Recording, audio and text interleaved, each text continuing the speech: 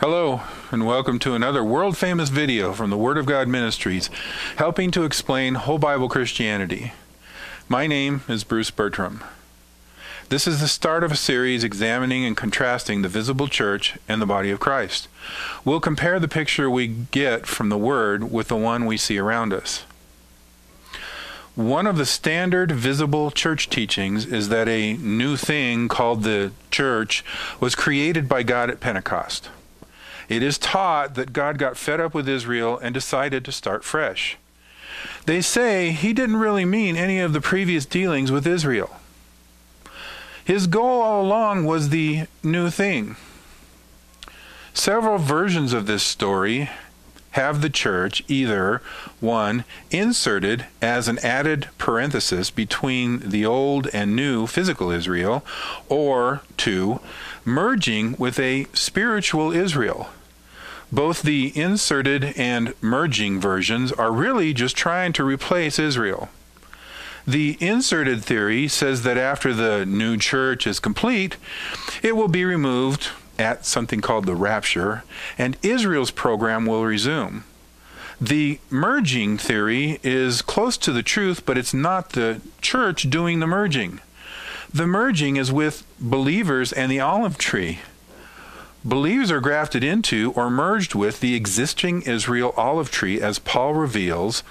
More on this in future videos. Supposedly, the separate and brand new church entity for all replacement theories God started in Acts chapter 2. These things are not from the Bible. They're not even close to what is in there. That is, if the Bible is allowed to speak for itself. At the root, teachings like these are developed to chip away the absolute truth of God's Word and steal some authority. The Bible has only one body of Christ, which has existed since the beginning. See for yourself. Look at the Greek or Hebrew words and you won't see the church anywhere. There are only believers and unbelievers, obedient and disobedient, law-abiding and law-breaking. Roles or jobs might be different, but there is only one body. As it is written, for even as the body is one and yet has many members, and all the members of the body, though they are many, are one body, so also is Christ. For by one Spirit we were all baptized into one body, whether Jews or Greeks, whether slaves or free, and we were all made to drink of one Spirit. For the body is not one member, but many. 1 Corinthians 12 through 14. The English word church itself has a murky origin. It is used to translate the New Testament Greek word ecclesia, or ecclesia pronounced ecclesia, and it means assembly or congregation, but not all the time. For instance, in Stephen's speech, Acts chapter 7, he uses the word ecclesia to describe Israel, but the translator used the word congregation instead. As it is written, this is the one who was in the congregation, ecclesia, in the wilderness, together with the angel who was speaking to him on Mount Sinai, and who was with our fathers. And he received living oracles to pass on to you. Acts 7:38. See also Hebrews 2:12. There are times when it's okay to translate a single Greek or Hebrew word into two or more different English words, or the other way around. For instance, several Greek words for love are all translated by the one English word love. But this word is not one of those words. There's no good reason to pick the word church as opposed to assembly or congregation. To be accurate, we should use the word church in all places where the body of Christ is spoken of, as in the church in the wilderness of the King James Version, Acts 7:38, or all uses of the word ecclesia should be translated as congregation or even assembly. The reason they are not is simple preference, or a deliberate attempt to hijack Bible authority and transfer it to the church. Many extra-biblical doctrines don't allow the body, confused with the church, to exist before the resurrection. The Catholic Church illustrates this with some hijacking of words when translating in the King James Version, now called the Authorized Version. With the KJV, they used the word church instead of assembly or congregation. At the time it came out, the KJV was very controversial and caused many denominations to reject using it for quite a while, mostly because of the word church. The church is visible and is known for its organizational structures and belief systems, creeds, etc. The body of Christ, on the other hand, is organized around the Word, and the Christ is the head, and is known for its fruit or actions.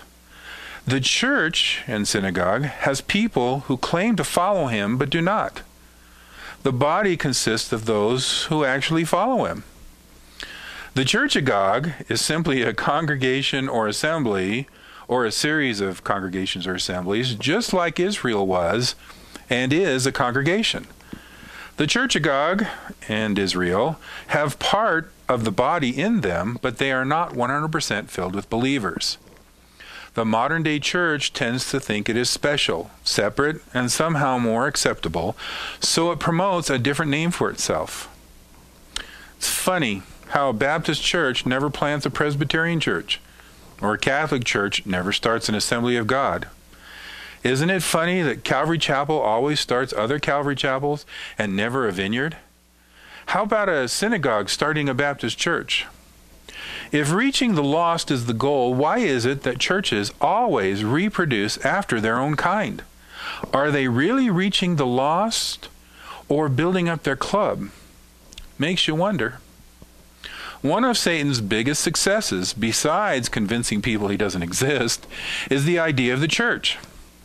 What I mean is, generally people think the church is God's, and anyone outside of church must be an unbeliever. Believers are supposed to be members of the church in whatever form. The church must be the good guys, and the not churched must be the bad guys. But this setup is as fake as professional wrestling. This is not how the Word does it. The Bible says that the good guys do what God says, sheep. Bad guys don't, goats.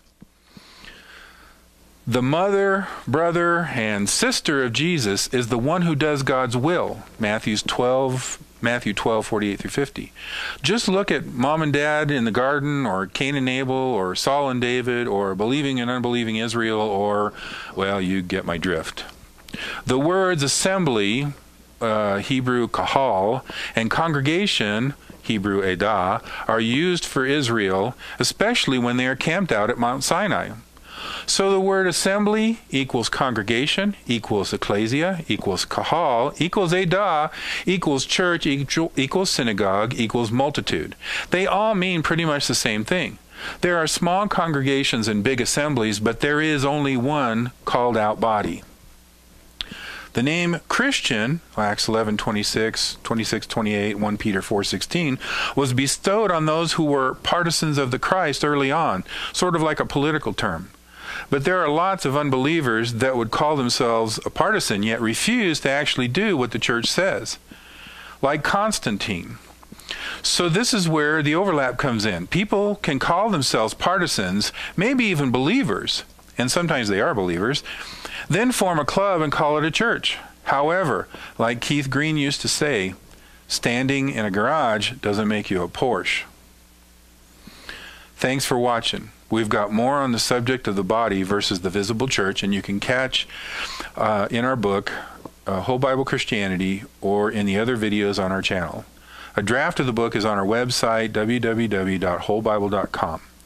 We also have a blog accessed from the website if you got questions and want more discussion. I'm Bruce Bertram from the Word of God Ministries. Shalom.